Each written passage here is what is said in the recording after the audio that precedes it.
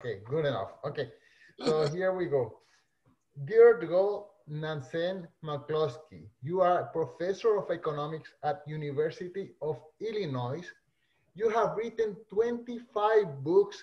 You have written over 400 academic articles in many fields, economic, history, politics, and all of this. And we are talking today about your latest book, Leave Me Alone and I Will Make You Rich, How the Bourgeois Dealt Enrichment the World. Deirdre, welcome to the podcast. Thank you very much. I'm glad to be here. So I've been reading this book and I'm just so surprised by the amount of knowledge in so many different disciplines. Of course, starting from history, and of course you have written many more books in history. You wrote a trilogy, the Bourgeois trilogy, and I guess here you're putting everything together in a more concise form. Yeah. Yeah, I mean, and just so I wish I had now time to go back and read all the other books in your theology. Well, thank you very much. This book is meant to be a more popular summary of the trilogy. Right. I mean, look here, I can show you. Here's one of the books. Wow. How many in the pages trilogy. Is that? You know, this is 500 pages. Then there's another 500 pages one, and then there's one that's 700 pages. So it's 1,700 pages.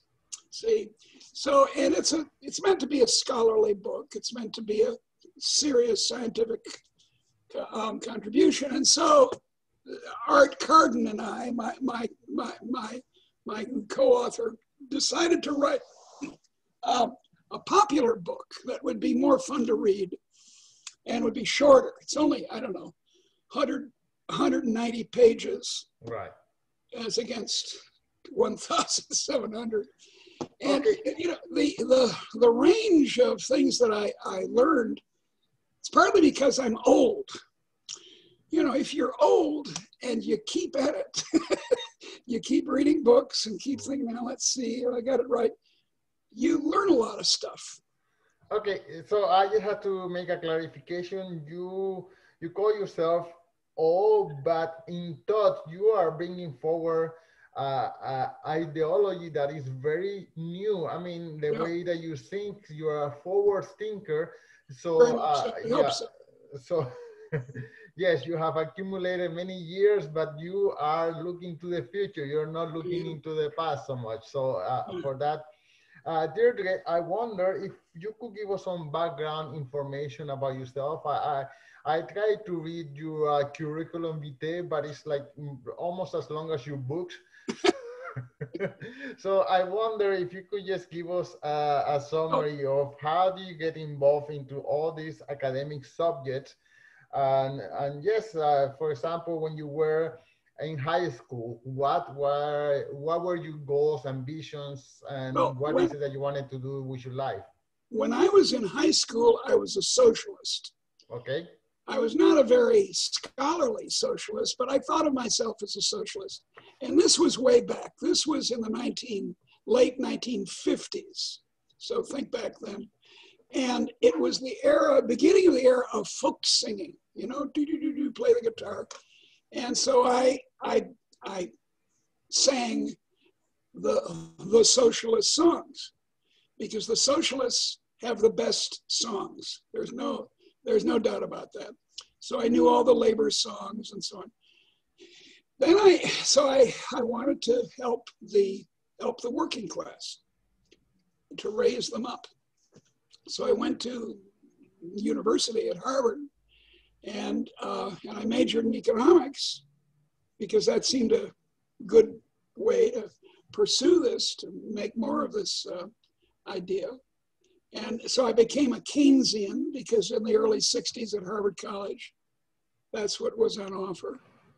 And then gradually, when I went to graduate school there, you could call me an economic engineer, still somewhat on the left. I was against the war in Vietnam and so forth. And then gradually, it's not that I became right-wing. I haven't ever been a conservative. I've never voted for a Republican in my life. The last Democrat I voted for, except for Joe Biden, whom I voted for about a week ago. Yay! Otherwise, I'm going to have to move to Canada, which would be very nice, I'm sure. But the last Democrat I voted for was George McGovern, 1972, against the war in Vietnam. But as I learned economics, you see, I was an economist, I gradually started to see that the socialist ideas were not a good way to help the poor. A much better way to help the poor is to make the economy rich. Right. And so I gradually got more and more clear on that, although, you know, I have to say that it took a long time. I think I would call myself now an Austrian economist, like Hayek and that gang. But I don't say that everything I learned before was wrong. It's just that I've gotten by now, my claim is that for an economics that makes sense, it has to be what's called, what I and a few others call humanomics. Humanomics. Right. Economics with the humans left in. Right. And in fact, I haven't taught since 2015. I'm in the blessed state of retirement. I retired in order to work more on my books. And I was also a professor of English literature, an adjunct in philosophy and classics. And then I was also in the history department. So I was all over the place. But that was a conscious decision that I made in especially around 1980, to learn the humanities, to learn philosophy in a serious way, and literature and history, criticism. So I've become a kind of a, well, you might say I've gone completely crazy. I still believe in economics. I still think that goods are scarce and supply and demand is very nice and so on and so forth. And I'm still basically an engineer in that I'm very interested in how big things are, quantitative thinking. But I think you have to do both. So how about the thinking that some of the Nordic countries in Europe are doing what some people call aspirational economics? I mean, they have some socialist way of making work their country, and this is what many people in the States aspire to. They say we could be more like Sweden, Iceland. As it happened just this morning, I was writing an article for a Swedish newspaper on this very subject. So as we always say, I'm glad you asked that question, because, well, for one thing, I think people don't understand Sweden very well. I've taught there. I do not speak Swedish. I'm very bad at languages, unlike you. So I'm an idiot about languages, but still I have taught there. And I know, and I taught in Holland for 3 years, so I know that social democracy quite well. And the first conclusion is that Sweden is capitalist. It's not really socialist. When Saab Motor Company went bankrupt and made automobiles, it came to the government of Sweden and said, please, please help us out. I said, go away, Vavia, go away. We don't want to hear about you. When a few years ago, Volvo was bought by the Chinese. Volvo is now a Chinese company. Wow. The Swedish government said, I don't care. So in fact, in some ways, the Swedish politics, especially in the last 20 years or so, is more capitalist than the United States. Because imagine if General Motors was to be purchased by the Chinese, what Congress would do. Yeah. Rush forward with, no, you can't do it, we'll make a law. And talking about General Motors was bailed out in 2008 It was. by the government, and that is, I mean, we talk against socialism and That's right. helping corporations, but here is an example. So it's easy to exaggerate. Here's what I'm saying. It's easy to exaggerate the difference in this, in the actual running of the economy in Sweden or Iceland or Finland or Norway and the United States. For example, I speak of myself as being a Christian liberal. I am a Christian, I'm an Anglican, mainstream Protestant, you know.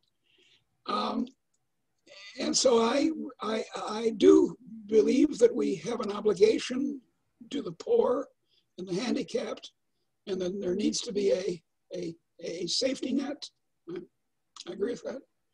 Yet I'm in the European sense, I'm a liberal, in that the way I want to do it is through markets. You know, if you want to help the poor with housing, don't make public housing owned by the government. Make the housing regulations such that the private market wants to build houses. And for example, there's a tremendous housing shortage in Britain right now. And it's a big issue. It's been going on for years. And yet, one of the reasons there's a big housing shortage is that to get the permission to build a house in Britain, I mean, you have to go through hell. Right. It's very hard. Too much regulation. Much too much regulation of housing. And therefore they have a housing shortage. Well, you know, if you regulate, I don't know, candy bars, there'll be a shortage of candy bars. Right. Okay, and how about the idea that millennials in particular are idealizing the idea of socialism? They think the way forward is socialism. Is it that they don't know, they only see the rosy unicorn rainbow part of socialism, and they don't know the drawbacks of socialism? Yes, and I understand that and even sympathize with it because, as I told you, I once had the same opinion. You know, I'm fond of making the joke that Jeremy Corbyn, the former head of the Labour Party in Britain, and Bernie Sanders, the left wing, actually he calls himself a socialist, the senator from Vermont, and I, all three of us were born 42, how old we are. And in 1950, say 58 or 59, all three of us, I'm sure, had exactly the same opinion about capitalism. Overthrow it. Right. Right? And since then, I've learned a thing or two. The two of them, they have the same opinion they had in 1958. They've not learned anything since then. And is there in history any successful attempt to socialism? Is there a country that you could say, that's the country, if I was a socialist, I would like to be like that country? Well, I think your point a few minutes ago about social democracy in Northern Europe, that's the one I would answer because I've lived there and it works pretty well. I mean, I'm not the kind of liberal who says, you know, it's impossible for the government to do anything right. If you have got a homogenous country like Sweden, although they admit a lot of immigrants actually, but anyway, you have a homogenous country like Denmark or Sweden, and they do kind of social democratic things. it doesn't work so badly. But the problem is that we're not talking about countries like that when we talk about the United States. Right. Or take a worse case, Italy or Mexico. Take any of those three countries, and social democracy isn't going to work out very well. It's going to be corrupted. It's going to be foolish. It's not going to, take a look at the contrast between actually how Sweden has handled the COVID plague and the United States. Now, Sweden, as you know, has this unusual policy of not locking down. Right.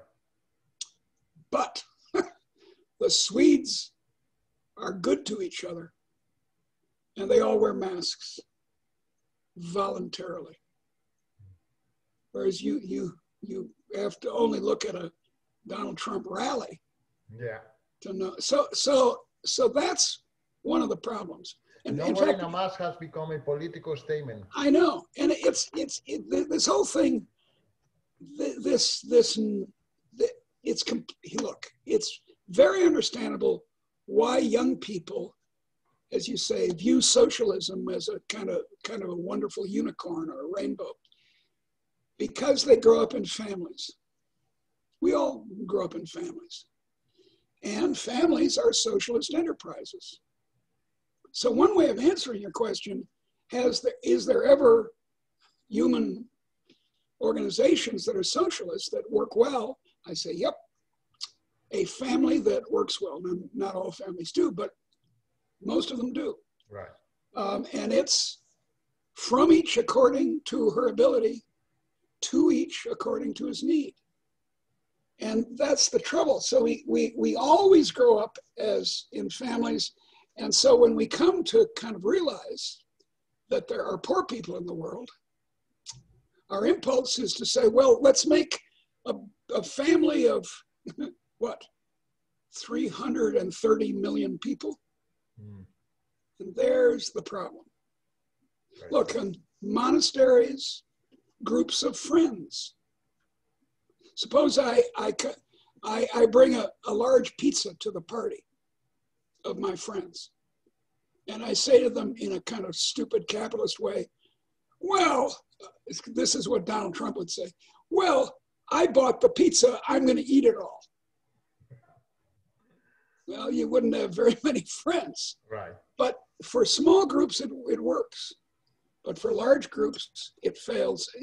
The big failures are things like Venezuela and Eastern Europe and Maoist China and so forth. Wow. You just mentioned China. You consider China a failure? China? Yes. Well, no, it's not a failure, but it's not a socialist country. It's not, that's correct. At least in the economy, and that's the key. Right. When it was Maoist before 1978, it was really a big economic failure and a failure in every way you could name. Destroying history and so on and so forth.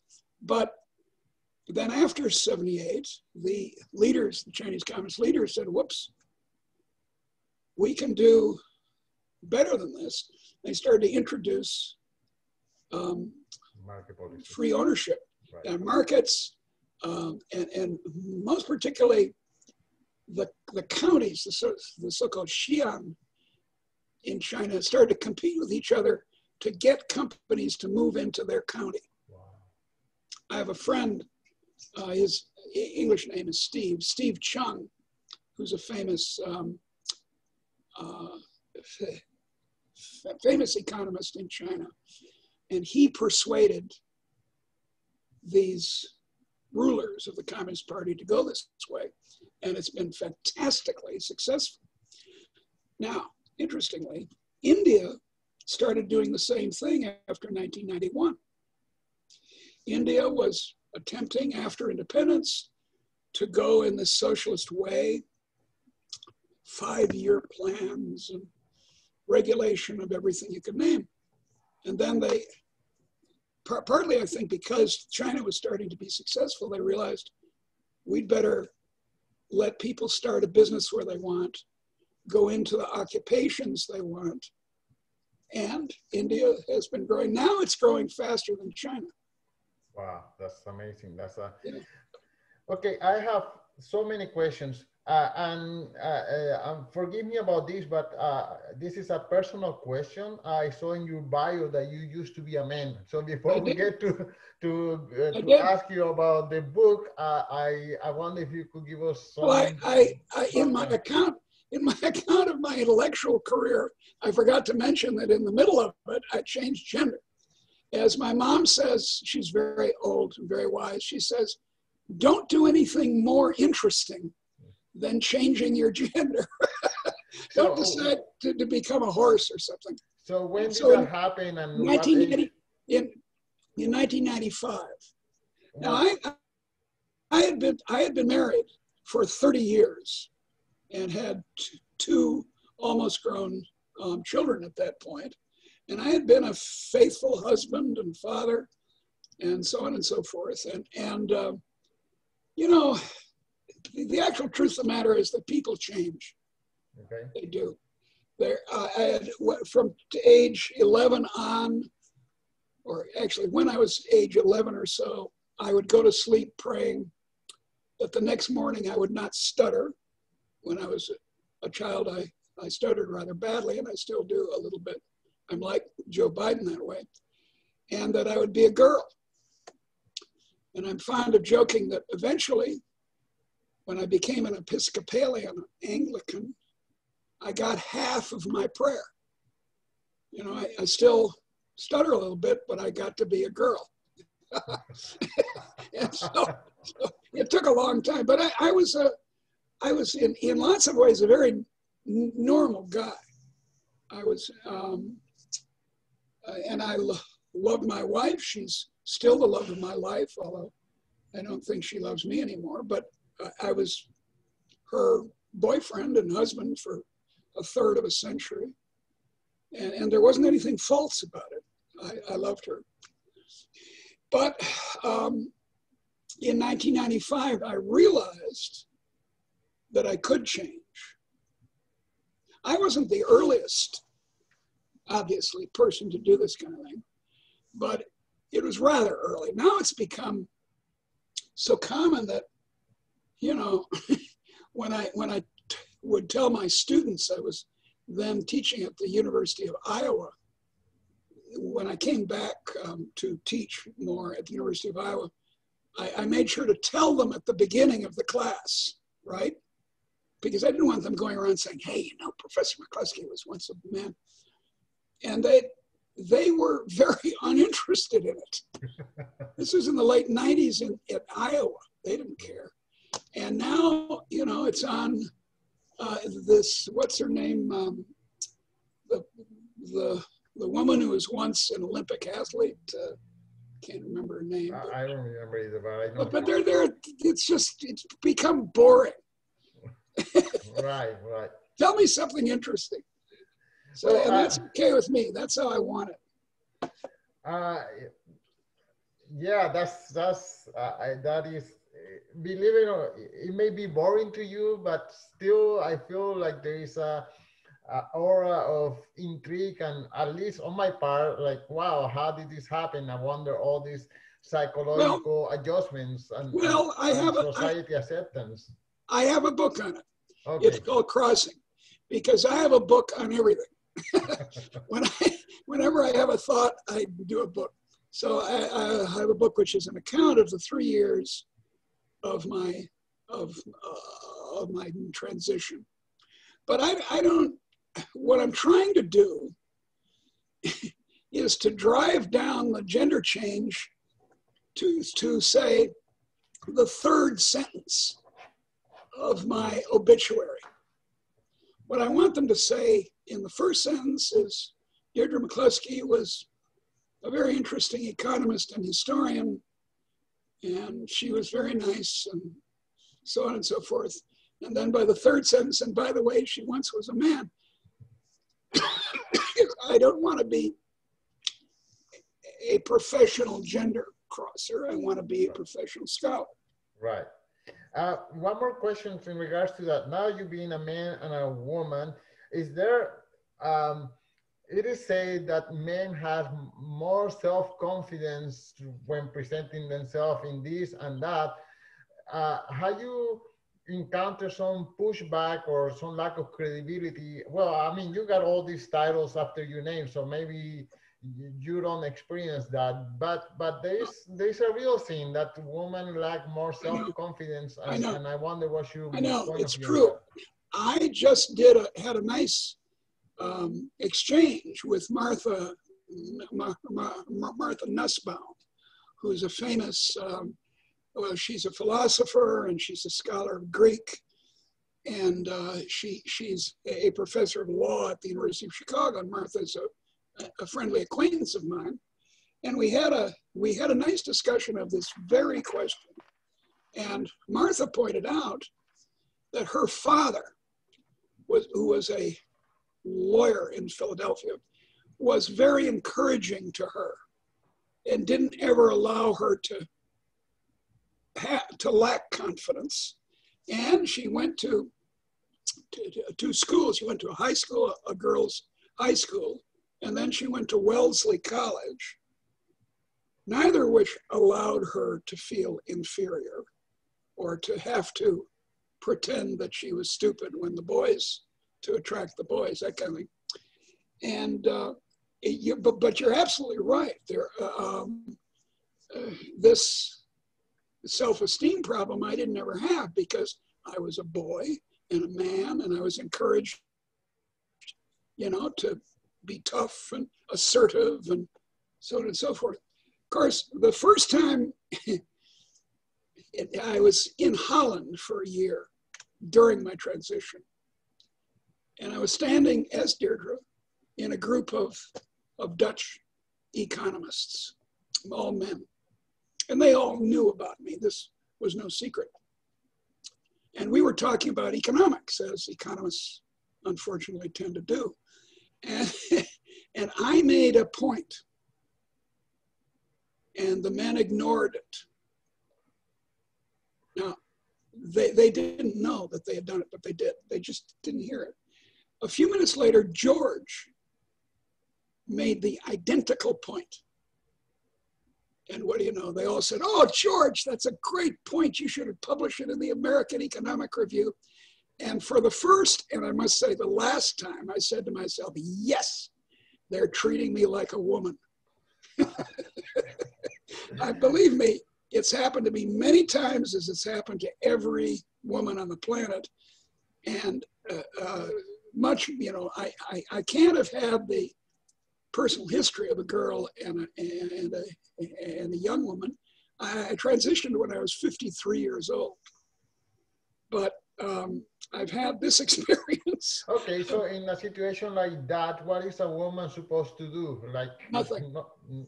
You can't do a thing, because if you complain about it, then they bring out the B word. Yeah. You know what the B word is. Right. I'm not going to say it, but they will. Yeah. Okay, so I guess wait patiently until society continues evolving, and then the voice of a woman will have as much weight as the voice of a man. Maybe, although Martha Nussbaum said to me that she'd always wanted to be a man. But what she meant is not that she wanted to change gender. Martha is perfectly normal in every way you can name on that front. But what she meant, and she said this, what she wants to have the intellectual weight that a male scholar of her accomplishments, which are amazing, has. And yet there tends to be even, look around at the great female scholars or artists, and you'll see that they're well, a great Canadian feminist said a long time ago, a century ago, in order to get half the credit, a woman has to do twice as much as a man. And she said, fortunately, this is not difficult. Okay, okay, so we let that rest. Okay, now I'd like to go to your book, Leave Me Alone and I Will Make You Rich. Uh, Yeah, in practically in the first chapter, you say that the poorest have been the biggest beneficiary of the transformation that is yeah, been happening, and inequality has been dramatically being reduced. yeah, And if you open, I don't know, a TV or open a newspaper or whatever, all we hear is about the $100 billion of Jeff Bezos and Warren yeah, yeah, Buffett and Elon Musk and Bill Gates, and how inequality is destroying our society. So yeah, definitely your message in your book is inverse to the message that I'm here in the press. So can you yeah. dance between those two subjects? Well, yeah, it is tearing our society apart, but it's the news about it, or the, not news isn't quite the word, the statements about it are the things that are tearing our society apart, not the reality. And here's the basic point. This is, I think, terribly important. Okay, Jeff Bezos can buy 100 mansions and 50 100-foot yachts, and if he wants to, and endow this, and spend his money on this, and eat caviar eat caviar for breakfast. But that doesn't make him vastly better off. Saddam Hussein in Iraq had 7 palaces. Well, what do you do with 7 palaces? What do? You go from palace to palace. I mean, what's the point? Whereas the result of growth since 1800 has been that very poor people, like your ancestors and mine, the ancestors of all of us, went from having not enough to eat, not having an adequate house, not having central heating, not having any education, to having those things. Now, that doesn't mean there aren't any poor people in the world still, but the percentage of very poor people in the world is falling like a stone, partly because these 2 countries, China and India, which are 4 out of every 10 human beings, have been growing very fast for lots of years, for, in case of China, since 1978. And so if you do the distribution of income person by person in the world, which seems to me from the ethical point of view to be what you should do, inequality is in fact falling. I see. And not just a little bit, but a lot. So the how can I say this? The real comfort of humans has flattened out very, very considerably. In 1800, there were a few kings and priests and so on who had, I don't know, orange trees in their greenhouse. And the rest of us had a diet inadequate in vitamin C. But now we all get the vitamin C in the orange drink. And so that's the first point, kind of factual. But then there's a second point, which is harder it takes longer to argue, so I won't. But it is that inequality is inevitable. You're undoubtedly smarter than me. You speak English, but you also speak other languages. I don't. So here it is, Deirdre the stupid. How do we solve that? What? Do we pound nails into your head until you're as stupid as I am? No. There are women who are more beautiful than I am. Now, I admit, not too many, but a fair number. What do? How do we equalize that? There are people who are taller than others, shorter, more graceful, you know, and equalizing money income as if that was a desirable thing to do, and it's not. What would you think that soccer players and rock musicians should be paid the same as people who don't have those gifts?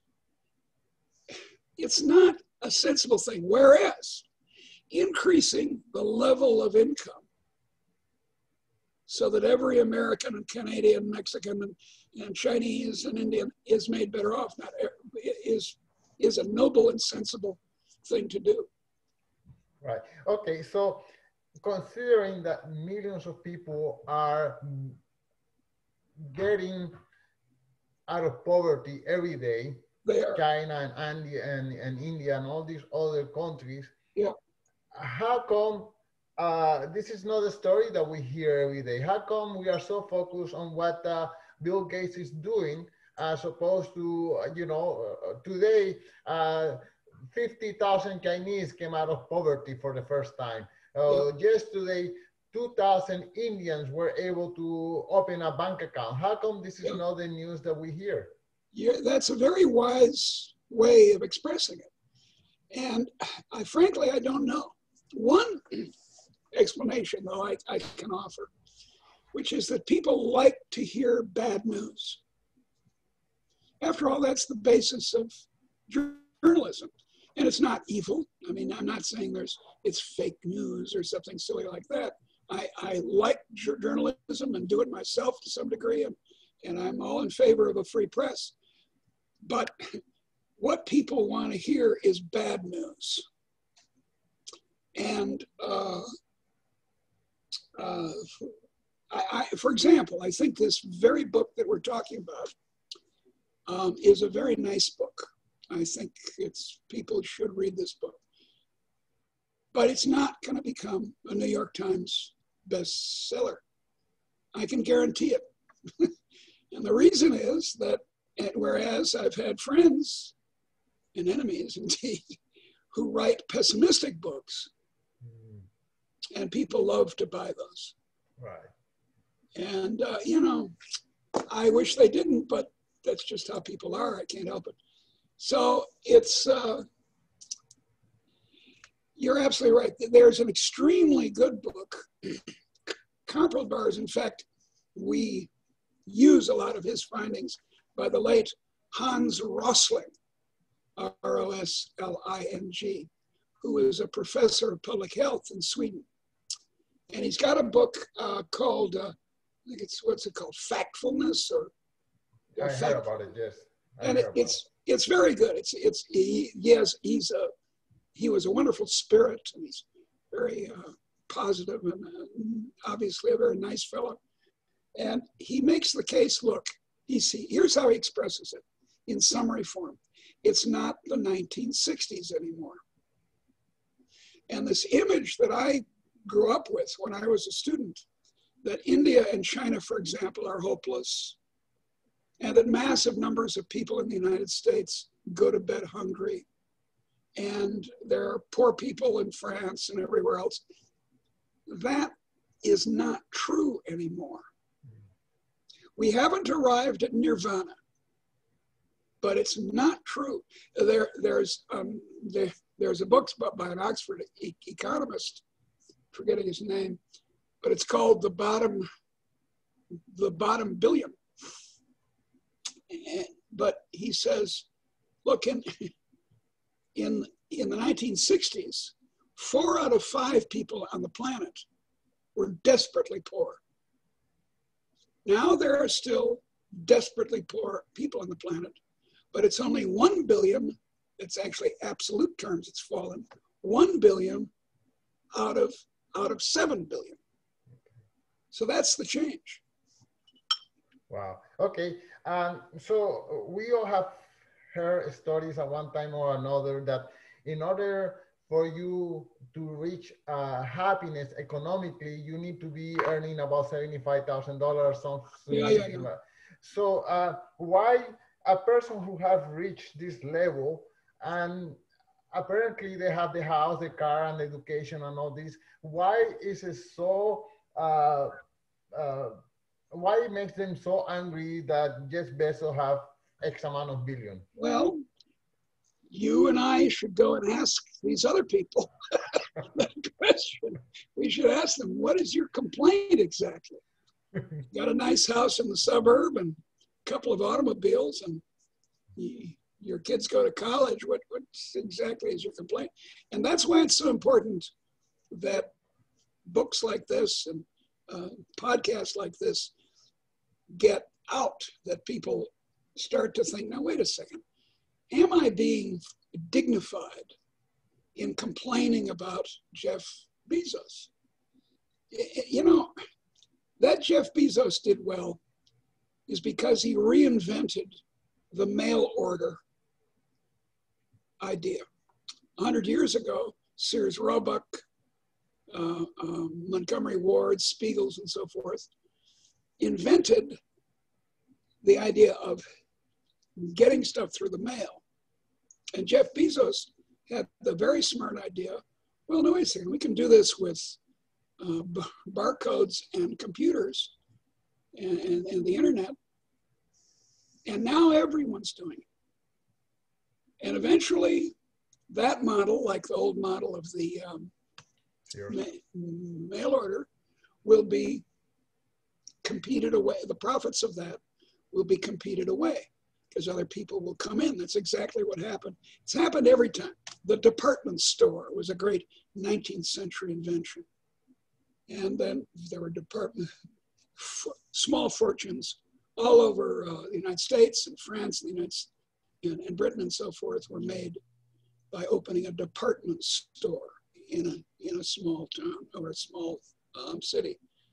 And then that model gradually became so common that it wasn't making these, what economists call supernormal profits. So that's the point. We have to change the ideology.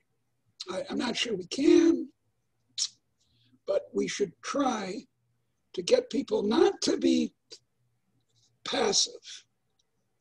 Black lives do matter. And, you know, there are still things that need to be done and changed to make people's lives better off. But envy, as I was saying before, envy is hopeless.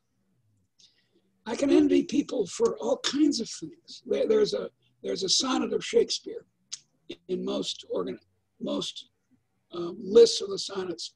It's number 39, I believe, where Shakespeare bemoans his fate. Says, oh, I don't have this man's wealth or this man's beauty. And then in the end, you know, he always has kind of a punchline. But then I think on the person he loves, and I feel that I'm as rich as can be. Well, we ought to have more of that attitude than this envious. You can't cure envy, but you can cure a lack of scope. And it's not so much about happiness. There's a lot of nonsense talked about the goal of the economy. It's not, you know, happiness. How do you feel on a scale of 1 to 3 today? It's not a very sensible measure, but it's clear that if your income is $75,000 a year as against $10,000 a year, you have more human scope and you don't have to be, you could spend all your time eating Fritos and watching reality TV, but you have the chance at least of a more full human life, of writing poetry like my mother does. How about the idea of just taxing the rich to death? Well, that's, you know, I'm not particularly interested in the welfare of the rich. If it worked, I'd be in favor of it. But it doesn't work. Quantitatively, it doesn't work.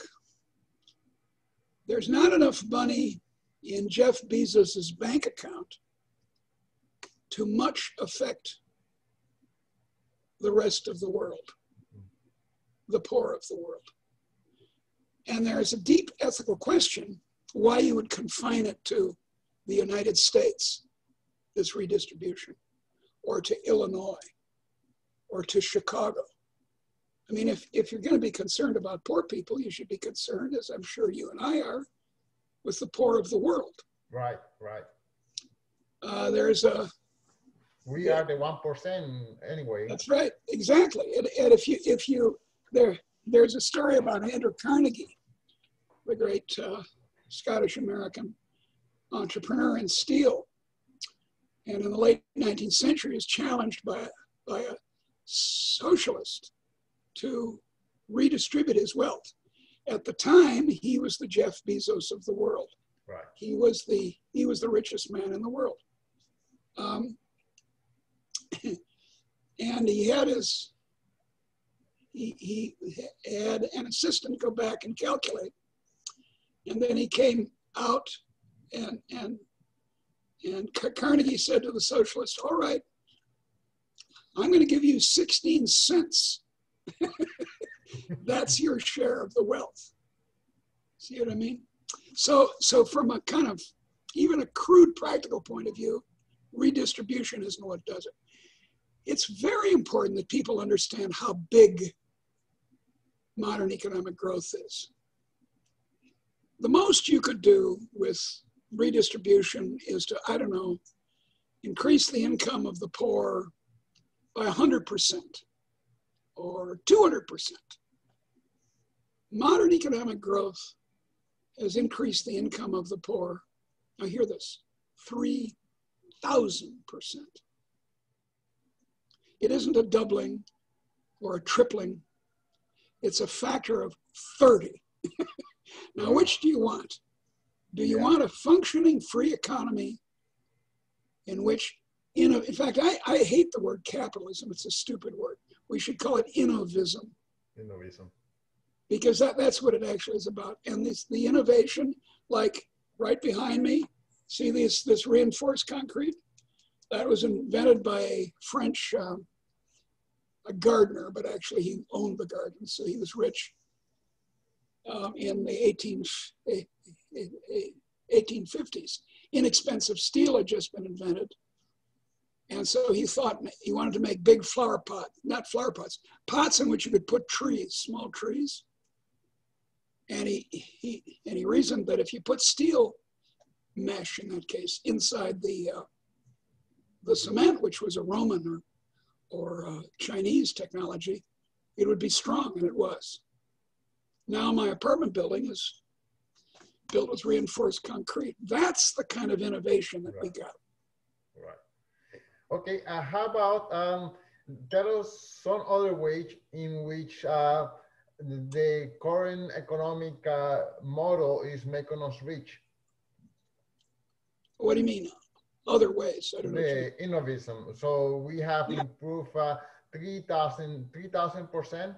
Yeah. And you mentioned as an example the concrete wall behind you, so in other words, I'm just thinking for some more bullet points from your book. Oh, there are a ton of them. I mean, bullet points. My mind is full of my mind is full of bullets, but if you just list the innovations, and they're not all mechanical. And especially not all of them are about science. Some are, but like the technology we're now enjoying right at this very moment. You couldn't do this without high electronic science. But reinforced concrete is not about high science. And among my favorite examples was invented in 1956 by Malcolm McLean in North Carolina. He was a poor boy. He hadn't been to university, but he owned a trucking firm carrying tobacco. And he thought, suppose we have containers and fill up the container and send it to China, and then they can fill it up. And of course, idea of containers revolutionized transportation. But, and that had nothing to do with science. It was organizational. The modern university, which so much of us have been the beneficiaries of, and it's my industry, it's where I worked, was invented in 1810 at the University of Berlin, which was founded then. And it for the first time, it combined teaching and research. And that's the idea of the modern university. There had been universities before. It was actually an Indian invention, which was then copied by the Arabs, and then finally copied by the Europeans, who then thought that they had invented it. This is very common. Everyone thought for a long time that the blast furnace making iron was a Swedish invention. It was Chinese, the way most. And the airplane who was invented by bicycle mechanic. Yes, well, but it's that kind of cross-fertilization that's so characteristic of the modern world. My friend Matt Ridley talks about ideas having sex. Yes. So you have an idea because you have a coal mine of bringing the coal out of the mine on tracks and little cars. And then you also have an idea of a high pressure steam engine. It couldn't be low pressure, which was the standard kind of steam engine in the 18th century, because it would be too big. And then you put those together and you have the railway. Wow. Yeah. You've invented the railway. And this happens over and over. And it's true of science and scholarship too. I mean, my life has been, as we say in economics, arbitraging ideas from one part of the intellectual world to the other. So in other words, if you leave the economy function by itself, it's just going to make us rich all. Yes. And it's going to reduce inequality. Yes. And we just shouldn't interfere so much with it. Yes, and let me give a concrete example. Occupational licensure. In 1950, in the United States, 5% of jobs required a license from the state. Now, 30% of the jobs require a license from the state. This is crazy. Loco, pazzo, nuts. And it's moving in the wrong direction. In the state of Florida, to practice as an interior decorator, you need to go to school for 2 years, and then you're apprenticed for 3, and blah, blah, blah, and then you get a license. And the danger here, of course, is that you might paint the wall the wrong color. That's the terrible human catastrophe. So what about negative externalities? Like, I don't know, the example that is bring up more often is the petroleum companies dumping chemicals in the oceans or something. Well, that's a terrible thing, and there are externalities, but there are ways of handling them that don't involve making innovation impossible. If someone does that, a particularly horrible example of it is ashes from power plants. Ash, coal ash. You burn coal to make electricity, but there's ash that's the final result of the unburned parts of the coal. And what they do is they just pile it up somewhere. And it's filled with heavy metals, and it's extremely poisonous, arsenic and all kinds of awful stuff. And then a dam breaks somewhere, and all this stuff is washed into the water supply. Well, the solution to that is tort law. You sue them. and they soon learn that if they do that kind of stuff, they're going to get sued. Yeah. And they won't do it. Now you can say, well, that's after the event. But the problem is that most government regulation, some is necessary, but most of it is ineffective. Classic example is housing inspection. In my city of Chicago, until rather recently, the building inspector, the guy that came around on your construction job and checked out whether you had followed the house building code, was corrupt. So he would get $20 on this job, $20 on that job, $20 on that. He'd go around, do 10 jobs, and make $200 a day. And nothing would get inspected, really inspected. So that, you know, as James Madison, one of the architects of the American Constitution, said, if men were angels, government would be unnecessary.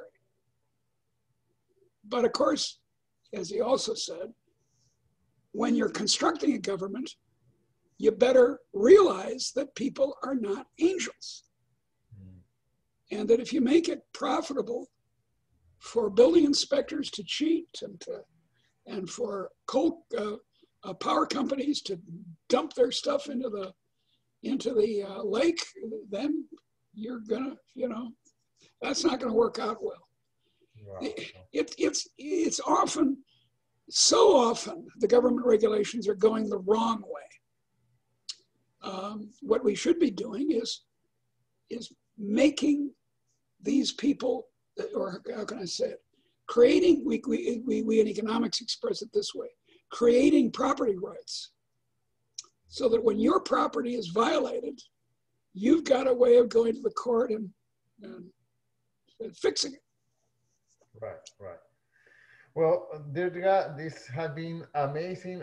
You have enticed me to read all your other books. I don't know when I'm going to find time in my life to read all these theologies, but this is an amazing topic, and I am so grateful for your time. I wonder if you could share with us one more time the title of the book and where people can find you and follow you and find the book.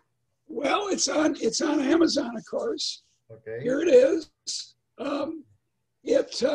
Right now, it's the top selling book in some little teeny category.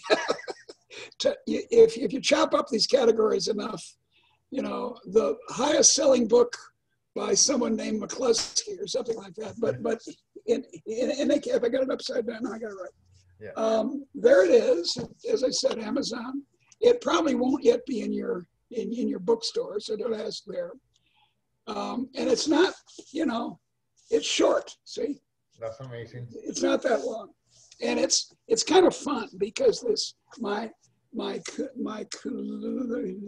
co-author Art Carden is an economist, a professor of economics, but he has a very amusing sense of humor. Right. And he brought that into the book. So there's a kind of informality about it. You have a good sense of humor as well. Well, I got a sense of humor, but Art's not quite the same. Okay. The book discussing how bad fail, which is very, very important, that you allow bad ideas to fail. And Art went to the trouble of listing all the Trump companies that have failed. Wow. All the Donald Trump enterprises, Trump University, Trump this, Trump that. It's very funny. It went on for about a long paragraph. Wow. Trump failures. Well, thank you so much for your time. And yes, good luck with everything. I love this conversation. Well, I've enjoyed it myself. Okay, dear, cheerio. As my dad used to say, be good. If you can't be good, be careful. and then I have to modify it a bit. If you can't be careful, name her after me. Thank you so much, Deirdre. Okay, Lovey. Bye. I'll see you.